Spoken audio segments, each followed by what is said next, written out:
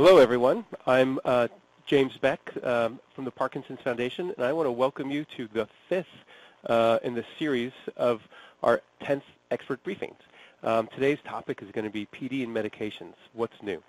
As I said, I'm Jim Beck. I'm the Chief Scientific Officer at the Parkinson's Foundation. It's my pleasure to have you listening in today because we have a really wonderful talk. And just want to remind you, as I always do, that these webinars we create with the input from the community. We rely on our colleagues at the Alliance of Independent Regional Parkinson's Organizations, and we rely on you, people in the Parkinson's community, to give us feedback. You'll notice at the end of our presentation there will be a survey to take, so we encourage you to fill out the survey and give us the feedback that's necessary. If you want to download the slides for Dr. Pahwa's presentation, on the viewing screen, right below his picture, there's a big blue box that says Download Slides. So click on that, and you can download a copy of the slides to look at later or take notes on. If you're a health professional, you can earn one free CEU through the American Society of Aging. So you have to register it as a health professional and indicate you'd like the CEUs. And so you'll have an email at the end of the day that will tell you the additional steps you need in order to collect that CEU. But remember, you only have 30 days, which is until May 9th, to collect your free CEU. So it's my pleasure to welcome our speaker today, Dr. Rajesh Pahwa. Dr. Pahwa is a Laverne and Joyce Ryder Professor of Neurology at the University of Kansas Medical Center. He's also Chief of the Parkinson and Movement Disorder Division and Director of our Parkinson's Foundation Center of Excellence at the University of Kansas Medical Center. Dr. Pahwa received his medical degree at SFGS Medical College in the University of Bombay in India, and he completed an internship in medicine at Baylor College of Medicine, another one of our centers of excellence, followed by a residency in neurology, also in Baylor. He then completed a fellowship in movement disorders at the University of Kansas Medical Center, which is where he is now. Dr. Pahwa is a diplomat of the American Board of Psychiatry and Neurology, and his research interests are centered around the various aspects of Parkinson's disease and essential tremor. He's been conducting clinical trials for over 20 years and is currently involved in studies related to medical and surgical forms of therapies for Parkinson's disease. The Center of Excellence that Dr. Pahwa leads at University of Kansas is one of the largest clinical trial sites in the United States. Dr. Pahwa has published, as you can imagine, extensively about Parkinson's disease and related movement disorders. And he's co-editor of the Handbook of Parkinson's Disease for third and fourth editions, Therapy of Parkinson's Disease, and Handbook of Essential Tremor and Other Tremor Disorders. So as you can hear that Dr. Pahwa's topic, what's new with medications, is right up his alley. He's, in fact, probably been had some experience with some of the medications which are currently in clinical trials today. So without further ado, Dr. Pahwa. Thank you, Jim, and good morning, good afternoon, good evening for every one of you who joined my talk today. It is a very exciting time for Parkinson's disease treatment. I remember time 15 years ago, if I were to do a talk like this, I might have maybe one new medication and maybe 3 or 4 new medications coming up in the near future. I would like to start off by pointing out what I'm going to do today is talk about some of the new medicines we have had over the past couple of years and the new medicines that are going to be available in the United States over the past couple of years. So there are multiple medications being tested right now. In fact, at this time, we have medications which we are testing for multiple indications in Parkinson's, all the way from slowing the disease progression, all the way into helping non-motor symptoms, whether it's orthostatic hypotension, whether it's psychosis. So there's a lot of studies going on. And I just wanted to focus on the next 2 years because I could talk for the next 5 hours talking about each of the medicines that are being tested right now in clinical trials. The other point I would like to point out is since it's the next 2 years, I'm not going to be talking about a lot of people have interest in finding out about stem cells or gene therapies, which are a little further away from 2 years before we would actually be doing phase 3 clinical trials that they are going to be available in the near future. Before I start, I want to let you know because I have a number of clinical trials and I do have a lot of disclosures to make as far as the companies and other things are concerned, and this is my slide that you have downloaded if needed. So there are still a number of unmet needs when it comes to the treatment of Parkinson's disease. So just to trying to summarize some of the major unmet needs we have, and by unmet needs, I mean that even though we may have treatment, we still struggle in managing patients with these conditions. For example, off time, including demand therapies, and I'll talk about each, or at least the ones that we have treatments down the road here. Dyskinesias, which are the involuntary movements that occur. Psychosis, that's the hallucinations and delusions that go with Parkinson's. Orthostatic hypotension, which is low blood pressure on standing and syncopal episodes, as well as constipation and urinary problems. Then we have cognitive issues, including dementia. Like I mentioned, a couple of our big ones, slowing of disease progression. We have a number of studies ongoing, but I don't believe any of them are that close that we'll have it available in the next couple of years. And finally, falls, which is a huge burden both to the patient and the caregiver. But again, that is something way down the future where if we have treatments for the same. So what I plan to cover are the new treatments, like I mentioned, in the last couple of years, and the future treatments which are going to come in the next couple of years. Usually when I do presentations of new medicine, I like to only use generic names. But when I talk to patient groups, it often comes down as they are more familiar with the branded rather than the generic names, and that's why I've included both of them. So if we look at PD psychosis, we have pimavanserin or Nuplazid that was approved. For orthostatic hypotension, we had droxidopa, commercially known as Northera. For off time, we had carbidopa, levodopa, enteral suspension, also known as Diopa in the United States, sulfonamide, Xadago, and then we had one on-demand therapy approved, that is levodopa inhalation, that's Inbrija. We had our first medicine approved for dyskinesias in Parkinson's, amantadine ER or Gocovri, and our first medication, which is actually an injection for drooling, which is a botulinum toxin injection, Xeomin. In the near future, what we are going to have is another on-demand therapy, apomorphine sublingual, another one for drooling, botulinum toxin injection, Myoblock. Then for off time, we have an adenosine A2 antagonist, estradephnyl, subcutaneous apomorphine infusion, as well as subcutaneous carbidopa, levodopa infusion, and finally, other extended forms of carbidopa, levodopa preparations. So let's talk a little bit about hallucinations and psychosis. So what is psychosis? It is when Parkinson's patients start either seeing, hearing, smelling, or imagining things that are not there. And one of the most common things that people do is see little people, little children out there when, in fact, these children are not there. Of course, this could occur once a month initially, once a week, or it could get to the point that it is being seen more and more frequently.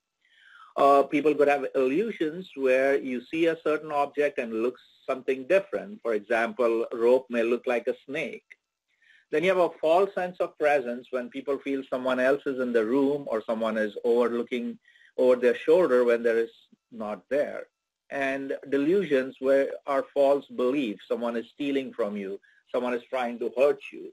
So presence of any of these, hallucinations, illusions, false sense of presence, or delusions, would suggest that person may be having some degree of PD psychosis. Like I mentioned earlier, it could happen once a month. It could happen every day.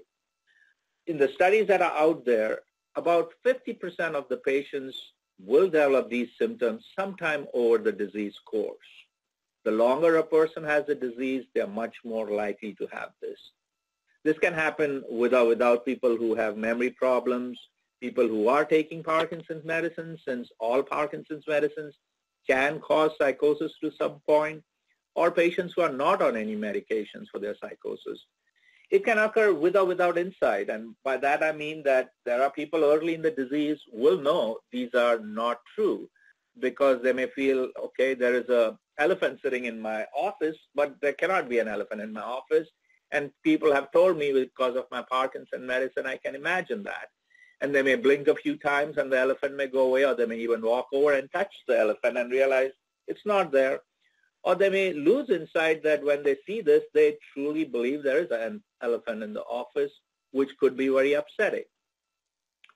So far, this has been a big challenge for us because from the patient standpoint, they can get very upset. They can be very disabling. Once the hallucinations or psychosis begins, because all Parkinson's medications can cause it, we often hesitate in giving medicines for motor symptoms. We often, in fact, start reducing medications for the motor symptoms, which results in patients having more of a tremor, more physical difficulties because they're not getting enough of the Parkinson medicine. We also know in one study this was the second most reason after motor symptoms that the patients with Parkinson's ended up in the ER because of the hallucinations.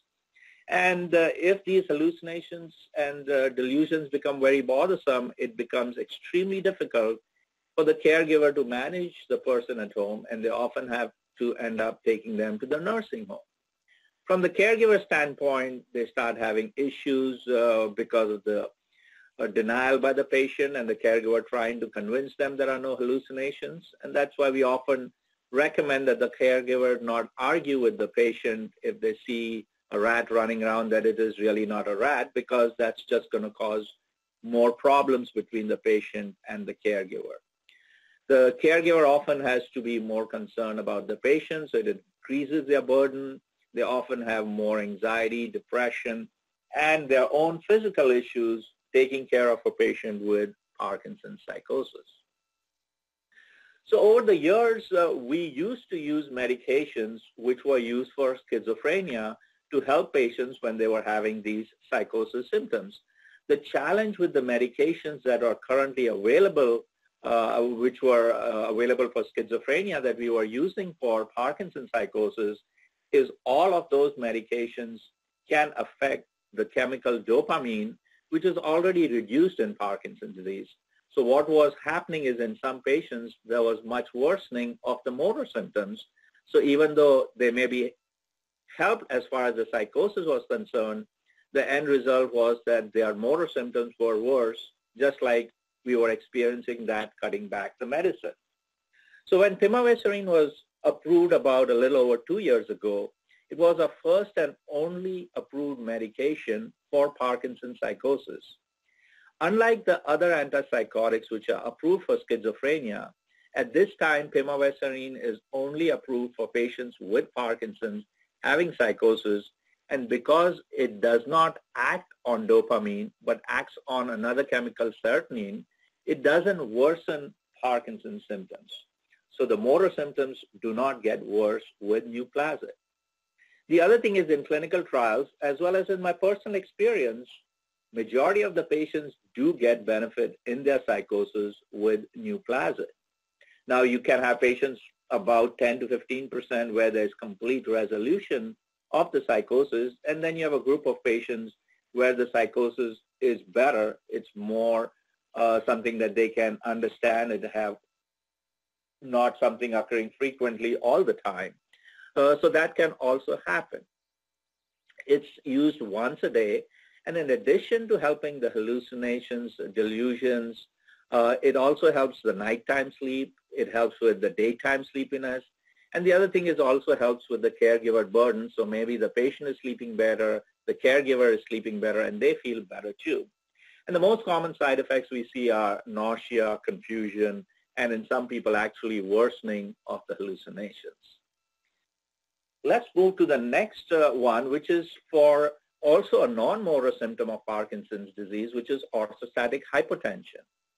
Orthostatic hypotension is when there is a fall in blood pressure when the person stands up, and this causes lightheadedness, dizziness, feeling of passing out, or in extreme cases, even passing out.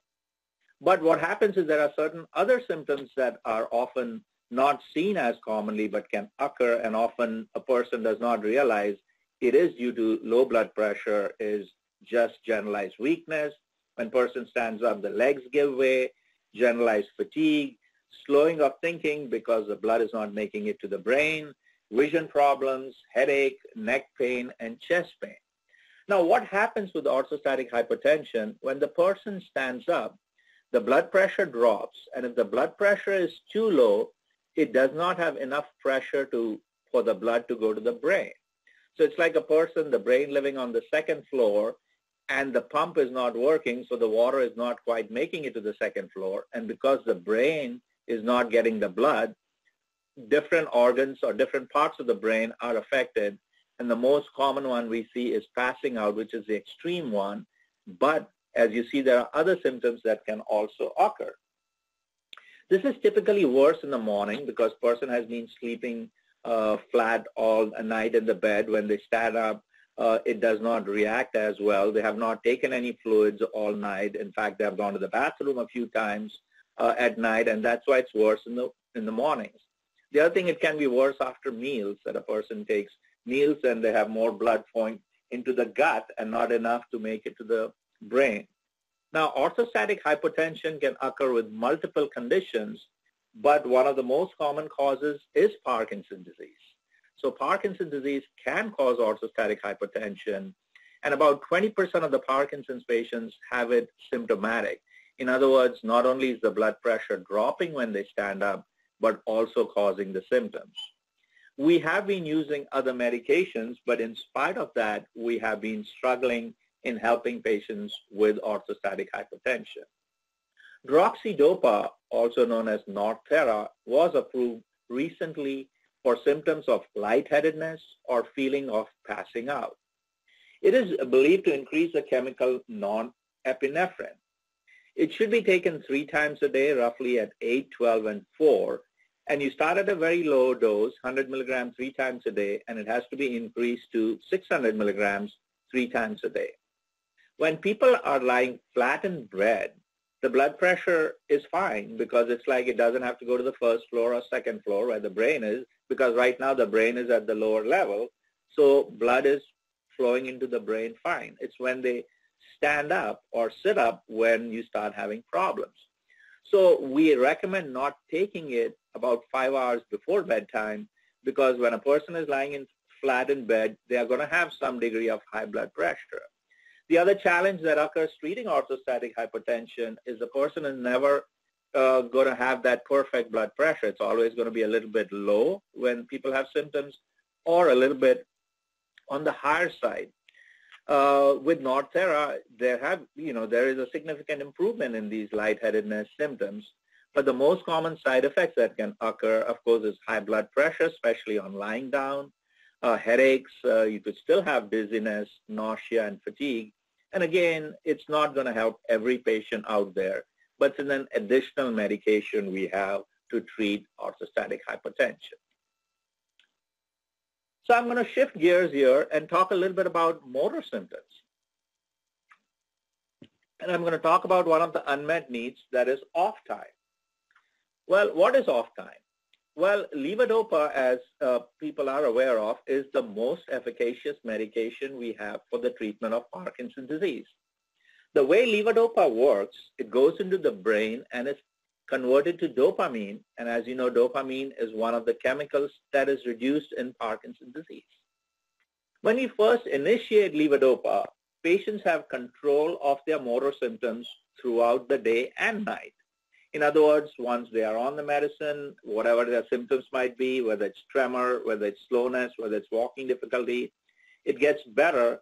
And then if they forget to take a dose, forget to take a medication for 2 days, they go on a vacation and they forget it even for a week, and their symptoms are still under control. And this provides control throughout the day and night. However, over time, patients start having off time, and we believe roughly 40% of the patients will develop over 5 years and 90% in 10 years.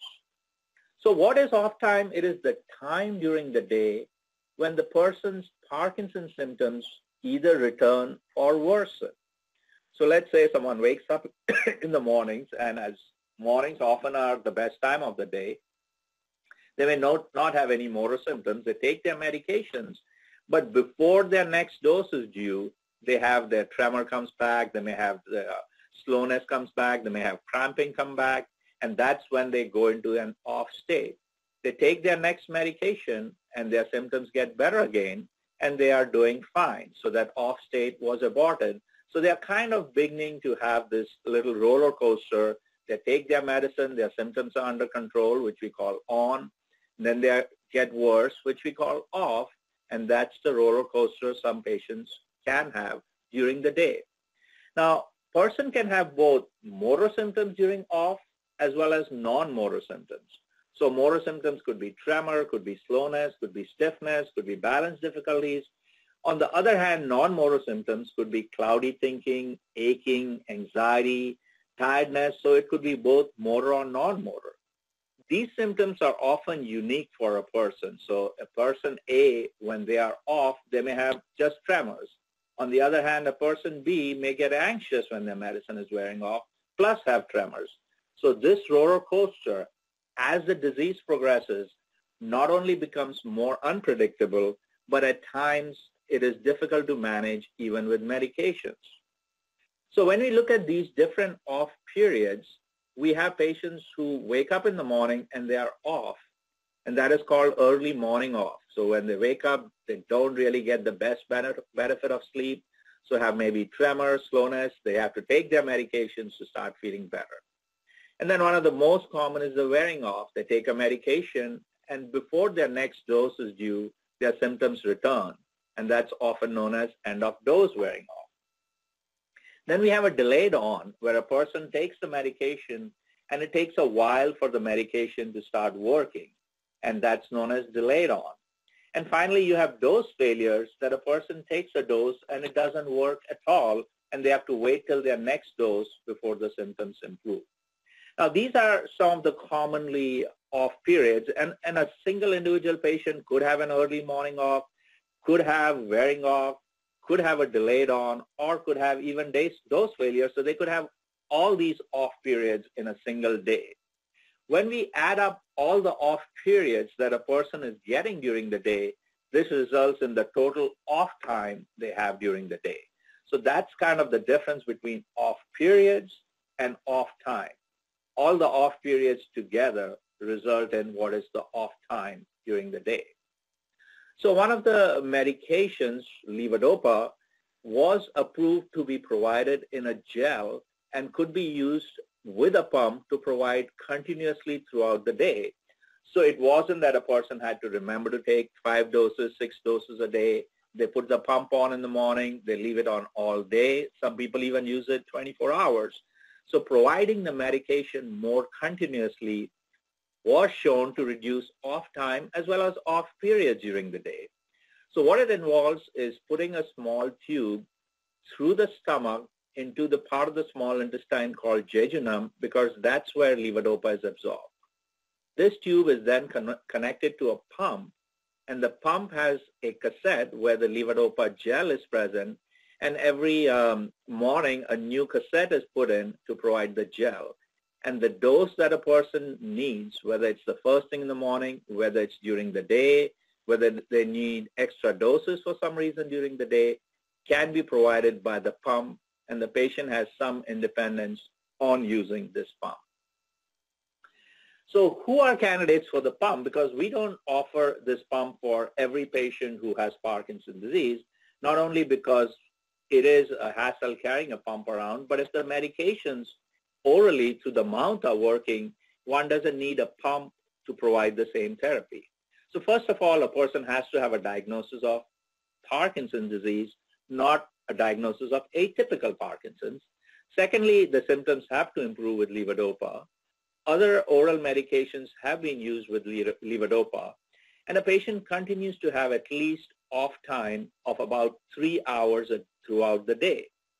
They can manage the pump, or they have someone, a caregiver, who can help them manage the pump. And since this tube is placed in the stomach, there is no reason that they cannot undergo abdominal surgery. So Diopa helps not only the off time during the day, but also the dyskinesias, because it provides levodopa more continuously. The next medication that was recently approved is sulfonamide, and commercial name is Xadago. This is an MAO-B inhibitor, and there are other MAO-B inhibitors already available in the United States, such as rasagiline and selegiline. It is believed that sulfonamide may have additional benefits over MAO-B inhibition, and that's the hope behind sulfonamide. It is used along with levodopa to reduce off time and off periods during the day. It is available in 2 doses, 50 and 100 milligrams, and there are certain medications that cannot be used with sulfonamide, such as opioid drugs like tramadol, mepridine, muscle relaxants like cyclobenzapine, amphetamine-like compounds, St. John's wort, the cough medication, dextromethorphan, certain antidepressants, etc. So those are important points to remember. In a person, when they came in the study, had roughly an off time of 6 hours, and this was reduced by about an hour a day. So in spite of Xadago, patients did have off time, but in addition to levodopa, it can definitely reduce off time, is an option in some patients. So the other thing that was actually approved earlier this year is orally inhaled levodopa, also known as Imbregia. I talked to you about off periods and delayed on. So at times when a person takes a levodopa medication, it may take minutes to even hours before the medication actually starts working, because the medication has to go from the mouth to the stomach, from the stomach into the small intestine where levodopa is absorbed, and from there into the brain. And at times, levodopa can stay in the stomach because gastric emptying may be slowed down. So it may take forever for levodopa to make it to the jejunum and small intestine. Using inhalation levodopa, the levodopa is delivered into the lungs, and from the lungs into the blood and then the brain. So it is kind of a faster way to provide levodopa. It can be used up to 5 times a day. So if a person, needs it up to 5 times for whatever reason, they had delayed on, they had a dose failure, they can take it up to 5 times a day. It is used with a special inhaler, and even though you have to use 2 capsules at a time, you can only put 1 capsule in the inhaler at a time for a total of 2 capsules per dose. The off time begins to improve as soon as 10 minutes, and the benefit can last up to an hour with this. The main side effect seen with orally inhaled levodopa, that's Imbregia, is cough. So let's move on to another part of levodopa therapy, that's levodopa-induced dyskinesias.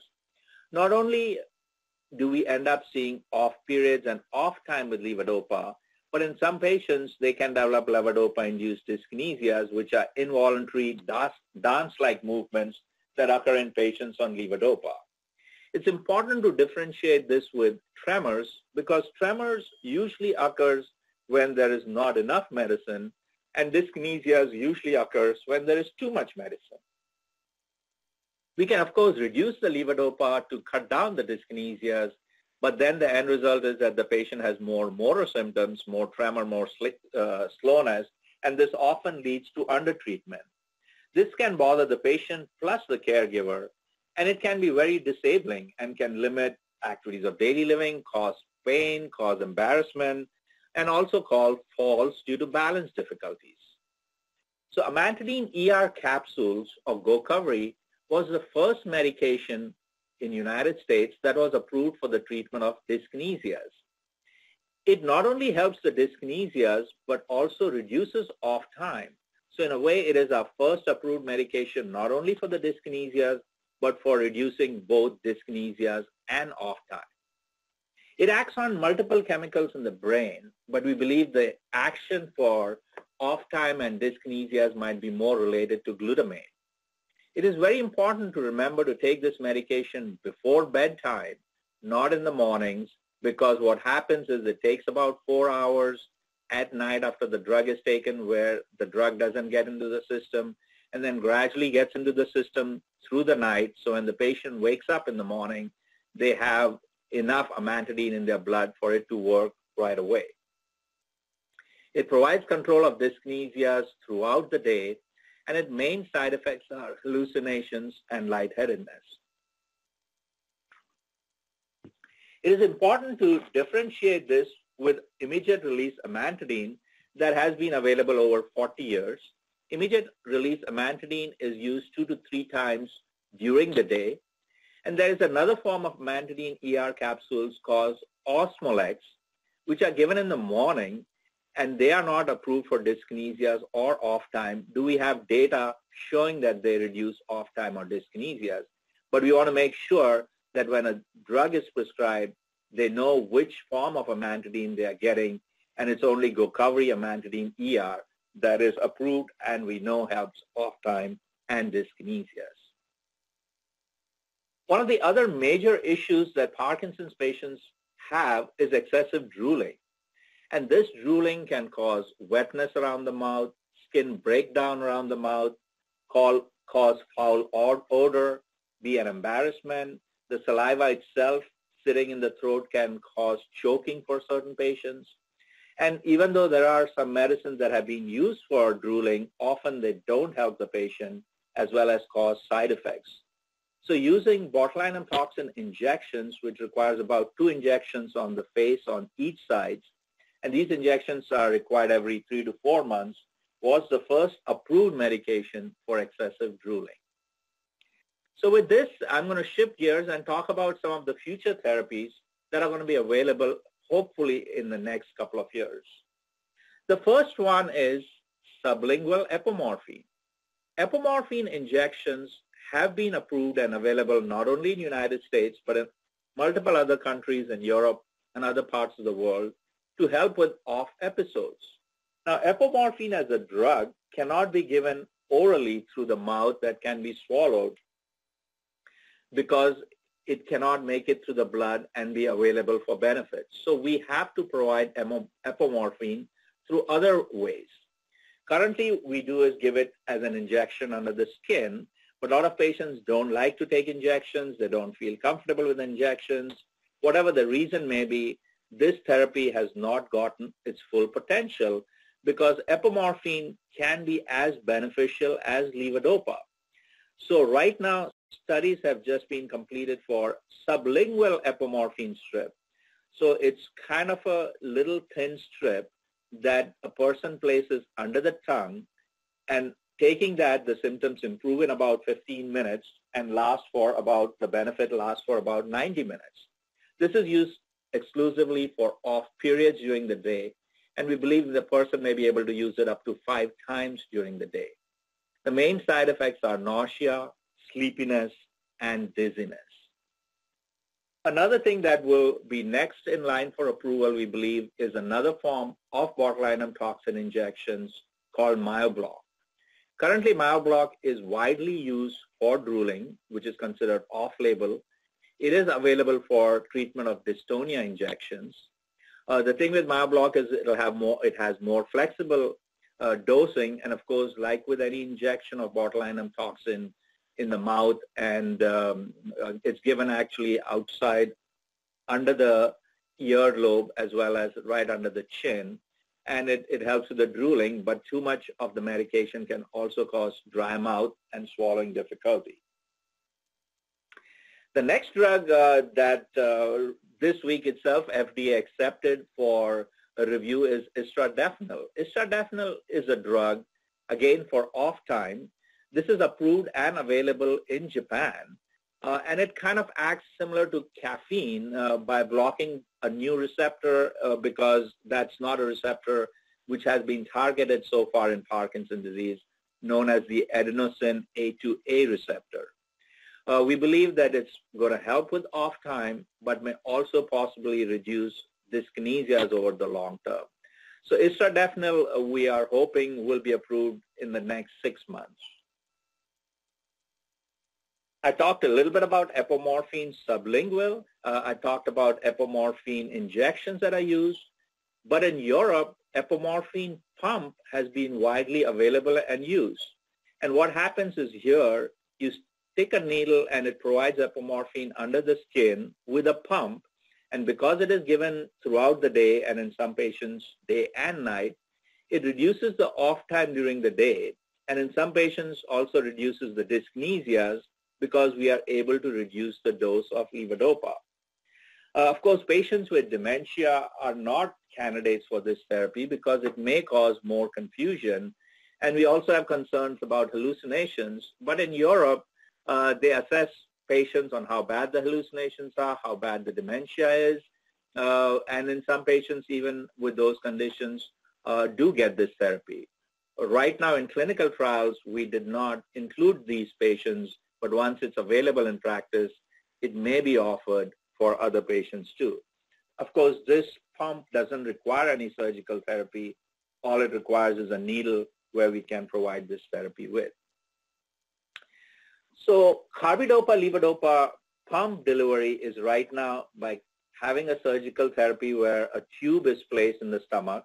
This surgery takes between 15 to 30 minutes, but it still requires a surgeon or an interventional radiologist to put this tube in.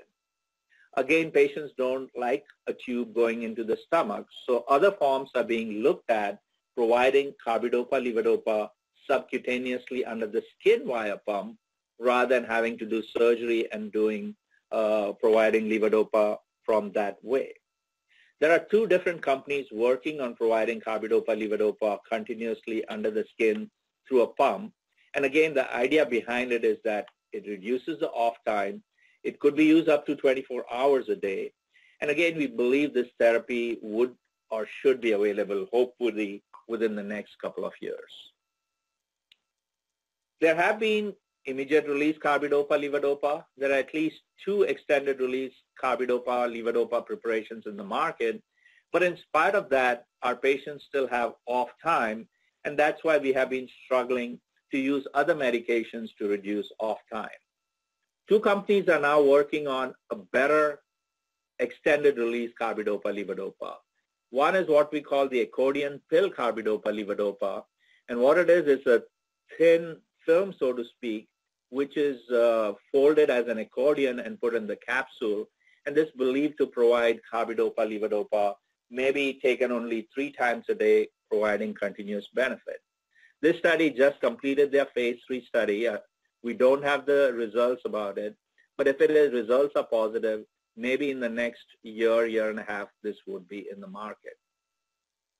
The other one, which is just starting phase 3 studies, is IPX203, and the early studies have shown that it increases on time.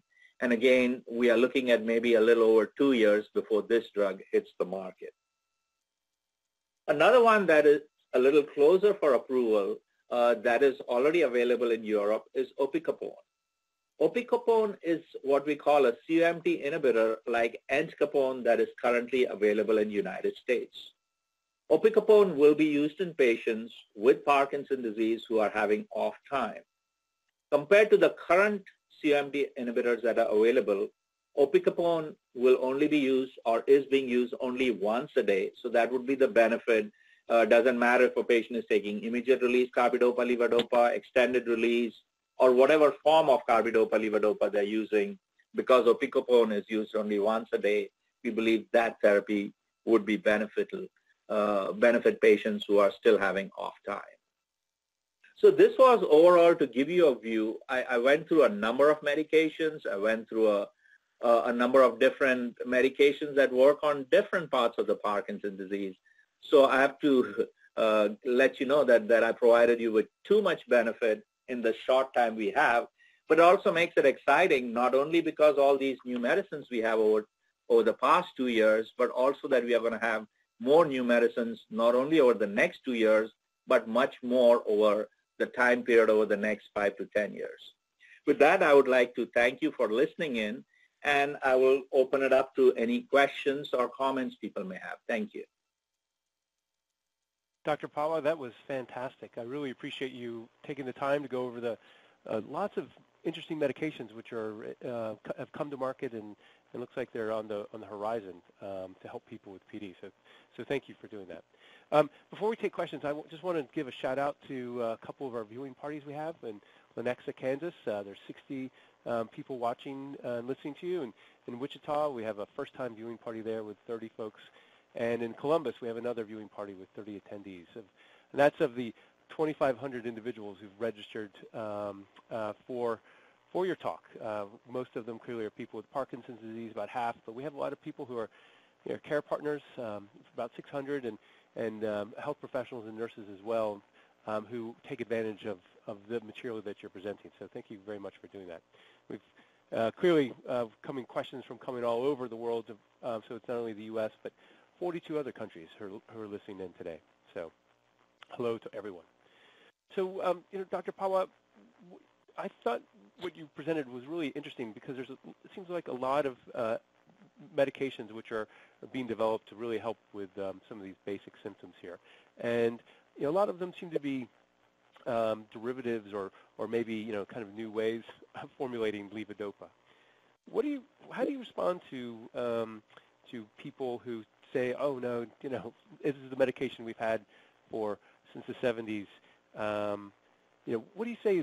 What do you think? What do you say to that? And what do you think is different about the levodopa formulations we have today compared to when it first came out?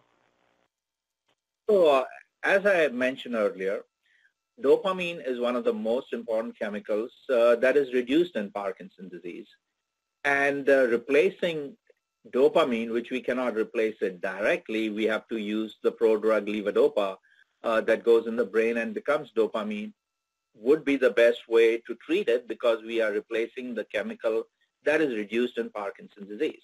We have known this for over 40 years that levodopa works great.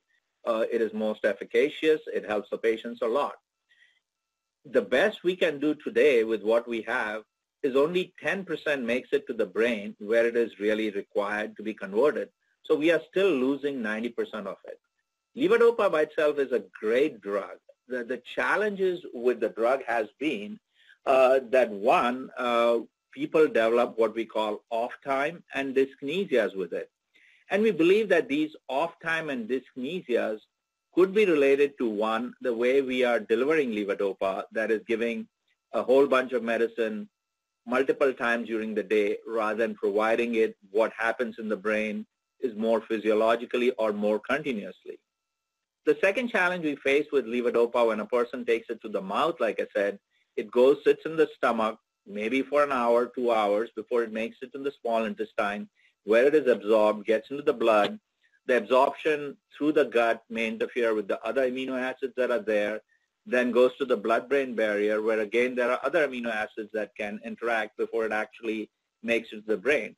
So that's another long journey that occurs with levodopa. If we could have, let's say, a once-a-day levodopa or a patch of levodopa that provides continuous benefit throughout the day, we may not need other drugs because we believe providing the drug continuously, we would be able to eliminate the off time as well as not have the dyskinesias. So even though this is a drug for over 40 years, which we have been going over it, we still do not have the best way to provide this drug. And that's the challenge we have had, and that's what we are trying to fix. Having said that, levodopa is still we are providing for the motor symptoms. The disease does get worse, and there are other non-motor symptoms also that come up that levodopa doesn't provide benefit for. So we do need additional therapies for. In addition, levodopa doesn't cure the disease. It doesn't slow the disease. So those are other challenges we have. But if we look at symptomatic therapy for motor symptoms, levodopa is still our best drug, but it is not the best way we are able to give the drug. And that's why we keep working on providing this drug to the brain in a better and efficient manner. I totally agree with what you just said, Dr. Pahwa. I mean, it sounds like, I get the question asked, and I tell people that, this is a car of the 70s. We're still driving cars, but the improvements and the bells and whistles they've done for delivery mechanisms have I think, helped people a lot. And speaking of delivery mechanisms, the inhaler, Inbrija, is an interesting one. Do you have any ideas that's widely available now? Question coming from someone in Florida was asking. Yes. So Inbrija, the levodopa inhaler, is available now. The thing with the Inbrija is that it is through what we call a specialty pharmacy. So it's not one of the drugs that you can take a prescription and go to your friendly neighborhood pharmacy and get this drug from there.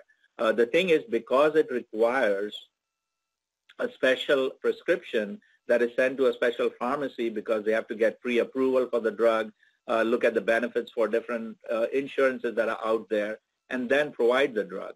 And while you're waiting for the benefits to go through, they will provide you with sampling for 2 weeks or whatever time is available from that.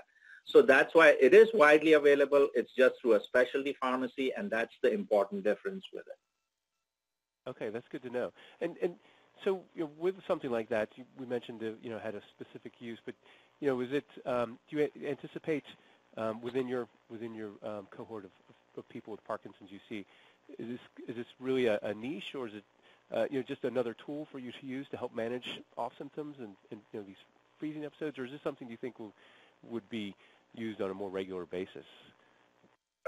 So the important point, like I went over earlier, was there are off time and there are off periods. The medications when we use for off time, like I said, usually the studies show a patient has 6 hours of off time a day, and we reduce it by an hour. But that hour, we don't know, is it going to happen in the afternoon? Is it going to happen in the morning? Is it going to happen in the evening? So that reduction of hour is, so to speak, throughout the day, and it might even be 10 minutes in the morning, 20 minutes in the afternoon, 30 minutes in the evening, so that even though it helps the off time throughout the day, we still can't say when it is happening. Now, medications, which we call on demand, is that when the person needs that medicine. So if that person has it that, I just had lunch and my medicine is not working as well, they inhale the levodopa, it bypasses the gut, it goes to the brain, and it will provide benefit within 10 minutes, lasting for about an hour, hoping by then the oral medication would work. So that gives them the benefit when they need it. Now, there are people who may need, like I said, up to 5 times a day, and there are people who may need it only once a week or once a day. So I wouldn't call it a niche medication. I would call it an on-demand, because when we talk about Parkinson's patients, once they have off time, and as I said, about 40% will get it in 5 years, it really comes down to them. If they want to have it more predictable when they want it, they can get the drug. That's what it provides. The other way I look at on-demand therapy, such as Imbregia, is a patient, let's say, with migraine headaches. So a patient with migraine headaches, when they start having their headaches, they take a medication for that headache at that time. But in addition, they are also taking medications during the day so that the headaches don't occur as frequently. And that is what Imbregia does, is give them that additional benefit that they can use it when they want to have an improvement in an off period. Perfect. So just thinking of a lot of questions coming in about levodopa and Sinemet. One of them, again, talks about, basic advantages and disadvantages of starting levodopa. This is from a care partner in North Carolina. Do you still face a battle sometimes, trying to convince your patients that it's time to start levodopa? Is that something that still occurs, or is that something that you just hear about every now and then? So unfortunately, there is a lot of negative things about levodopa, mainly because of concerns of dyskinesias. And the thing with the off time and dyskinesias, there's a lot of wrong belief out there that if we delayed the therapy, then we can also delay the off time and dyskinesias. In other words, if a patient has Parkinson's in the year 2015 and they delayed levodopa to 2020, then they wouldn't have the off time until 2025. That's actually a very wrong perception out there, because one of the risks of off time and dyskinesias is disease severity. By that I mean that if someone was to start the levodopa at 2015, they may get off time or dyskinesias in 2020. But if you wait till 2020, there has been a 5-year progression of the disease, so the risk factors for having off time and dyskinesias is much shorter. In other words, you'll get it within a year or even 6 months. So that doesn't benefit delaying the therapy. The second thing we do know is the longer we delay levodopa therapy, the person is actually suffering from the motor symptoms, and are having increasing disability. So if we were to kind of look at 5-year time period in people who start levodopa earlier as compared to people who start levodopa later, at a 5-year endpoint, people who started levodopa earlier have much less disability than people who started levodopa later on. So again, the question comes down to is why do we hesitate in starting levodopa? And I think the concerns are more related to the off time and dyskinesias rather than anything else. And we do have better treatment options for off time and dyskinesias, and these options are getting better and better. So we still use, so to speak, an old thinking that we should hold it, otherwise patients will have off time or dyskinesias, but we are increasingly getting better at managing these off time and dyskinesias. The other thing is, even with off time and dyskinesias, patients can function much better than a person who's not having these medicines. So for me, there should not be really a reason to delay therapy unless someone takes it and just cannot tolerate it, which would be a completely different reason for not using the therapy. But I disagree with people who want to hold it until they reach a point that they are very disabled. Yeah, it's like reaching a point of no return. Well worth doing this stuff in advance. So another question related to this is when we talk about levodopa or just the medications in general that you presented, what do you think about like for a person at different stages? So I'm getting several questions coming in from all over, asking for the medications you presented today, or are they going to be useful for someone who's young onset, for instance, versus someone who's much later in their disease. What can you say about what these treatments available? Are they are they specific to whether you're young onset or you're developing Parkinson's in your 60s, or does it do you have this in mind when you're also thinking about cases who are more advanced disease? Sure. So the thing is, first of all, these medications are approved for the indication, in other words, the symptoms that is present. So young patients, yes, have more off time earlier and dyskinesia earlier. So some of that therapy would be, they may need it earlier rather than later.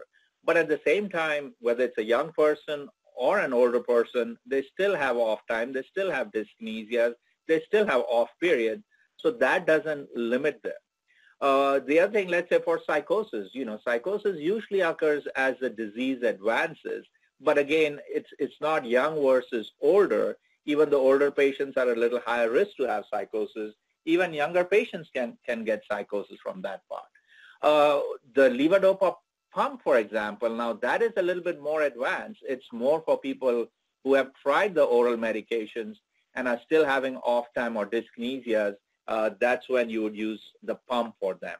But again, we are not talking that advanced that they are wheelchair bound, although you could use it in a person who's wheelchair bound. But that would be the only therapy you would look at it for more advanced standpoint. Again, drooling could occur very early or could occur very late. So again, that's something that can happen. So these medicines are more for the specific indication rather than in a young patient versus old patient or a young onset disease versus an older onset disease. So you're really just out there, evaluating the person in front of you and doing your best to treat the symptoms as they're presented. It sounds like, versus thinking about that, whether they're young onset or not. Is that a fair? That's correct. Yeah. Okay. Great. Perfect. So Dr. Pahwa, you presented some a medication for blood pressure that's come in, and what about people who are already on medication for low blood pressure? And is there a concern that some of the medications like people may be taking already contributing to blood pressure? Would you mind just talking a little bit more about that? Right. So orthostatic hypotension, like I said, is when the blood pressure drops when a person stands up. One of the challenges in general that occur with blood pressure is most of the time when a patient goes to a physician, whether it's their primary care, whether it is their cardiologist, the blood pressure is only taken in the seating position. And usually when they're seated, the blood pressure is good. So often they may be on high blood pressure medicines, for example. And because their blood pressure is good seated, they are sent home with the medicine. But as soon as they stand up and they walk out of the office, they already start feeling lightheaded and dizziness. So whenever a person has drop in blood pressure on standing, the first thing we recommend is backing up on their blood pressure medicines if they're taking any. And this is a very important point, because even if a person had been on high blood pressure medicine since they were 50s and now they're in their 60s, they may not need as much blood pressure medicine, because Parkinson's itself can lower their blood pressure, plus all the Parkinson's medicines on top of it can lower the medicine. So again, when a person starts feeling dizzy, lightheaded due to orthostatic hypotension, the first thing we do is reduce if there are blood pressure medicines on board. The second thing we often do is stuff like drinking plenty of fluids. Often Parkinson's patients don't drink enough fluids. So we start with excessive fluids, making sure they're taking adequate salt in their diet, maybe using TED host talkings to raise the blood pressure. So we don't directly go to the medication. In spite of that, patients still have blood pressure issues, then we start adding medicines that are available, midodrine or fludrocortisone. But the challenge is, in spite of those medicines, in spite of what we would say non-medication treatments, patients can still have orthostatic hypotension, and that's when we add additional medicines such as droxidopa or Northera. But even then, patients are not completely helped with some of these medicines, and we still find it an unmet need, because there are patients out there with Parkinson's, in spite of either trying the medicines that they had side effects for, or in spite of taking other medicines to raise their blood pressure, continue to have low blood pressure. So some people may be taking multiple medications for low blood pressure. It sounds like it can be a difficult thing to manage, a lot to go through in order to help people, but it sounds like there's also maybe a medication at the end of that road, if nothing works, that may be helpful as well with Northera. And if someone is already on medications for it, not Northera, maybe midodrine, and their blood pressure is under control and they don't have dizziness or lightheadedness, does not mean that they need to switch their medication. It would be more that if they cannot tolerate it or continue to have these symptoms. That's a good point to make. For those who are listening, I just want to refer you to your screen. We've got a survey up right now just to review and provide feedback to Dr. Pahwa on his presentation. And previously there was another slide asking you to help choose our topics for upcoming expert briefings. This is an opportunity for you, the listener, to help us decide what we should be presenting in our 11th expert briefing series. It also came in, a link to that survey also came in the email for today's presentation. You know, Dr. Pahwa, I see that there's a couple different types of botulinum toxin, targeting drooling, and it can be helpful, I understand, for some dystonia and stuff. Is botulinum toxin not just the same? I mean, are these actually, different drugs, or is there something that's unique about these different forms that make them special for different uses? So there are two main botulinum toxins available, or classes, I should say. There's A and B. We have not done any studies comparing head-to-head A versus B for drooling to say one is better than the other. The reason why some people may use B is B, when was used in practice, was seen to have some side effects such as dry mouth. So from that area, it was brought down as maybe that might work with drooling. But there are only both. There's an A and B that has been tested for drooling in Parkinson's. Both have been shown to be beneficial. So it really comes down to an individual. If they have tried A and A didn't work, it might be worth trying B, or vice versa for it. But again, I wouldn't have someone do A plus B or something like that. But I wouldn't say at this stage, if someone asks me, is there a clear-cut benefit of one versus A versus B, I don't have any head-to-head data to suggest that. All I can say is both have been used and both have been shown to be beneficial for drooling. Understood. Absolutely. A couple more questions, if I may, before we have to wrap up. You presented a background about pimavanserin for hallucinations. as you can imagine, we have a broad audience, and there's someone who's listening who has a parent with Parkinson's disease-like symptoms in Washington State, and they're asking whether pimavanserin can be used for Lewy body dementia. So right now, pimavanserin is not approved for Lewy body dementia, and again, even with Lewy body dementia, it has to be Lewy body dementia psychosis, not just for the dementia part. It has to be for the psychosis. So the drug has not been approved for Lewy body dementia psychosis because it has not been studied for it. Right now, studies are ongoing for that indication. If you are close to a center that's doing such a study, you may be able to enroll him or her in that study for it. But right now, it's not approved for that indication. And where would someone go to find that information about studies that might be open? So one of the easiest way I recommend is going to clinicaltrials.gov. If you go to clinicaltrials.gov and you can put in the disease, let's say Parkinson's disease, and then you can put in where you are. So if you can put in your zip code, or you can put in the city or the state, and it'll show you all the trials related to Parkinson's disease in your neighborhood. Fantastic. And one final question, maybe to give you a chance to just kind of along our answer. A lot of the symptoms you've addressed with some new medications help some non-motor symptoms and help some of the other aspects of motor aspects of Parkinson's disease. But there's some other troubling non-motor symptoms that people are experiencing.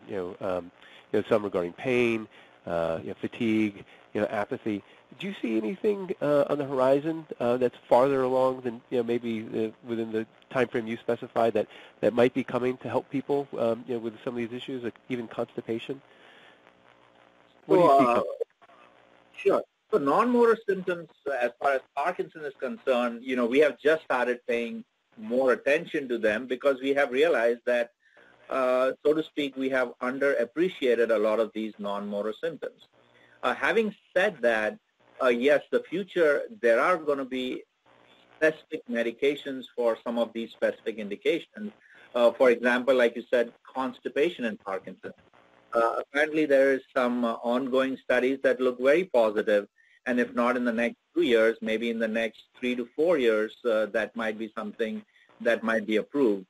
The other thing is there are no specific studies we still have that are looking for, let's say, fatigue or apathy, but we do believe that's a major unmet need that we have.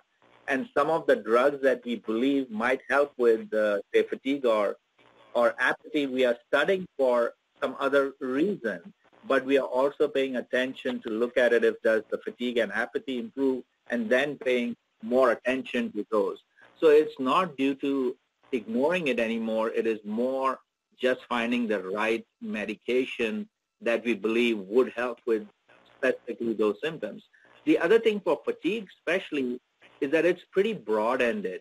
People can have fatigue from Parkinson's, from the medicines they're taking, from other issues like heart issues.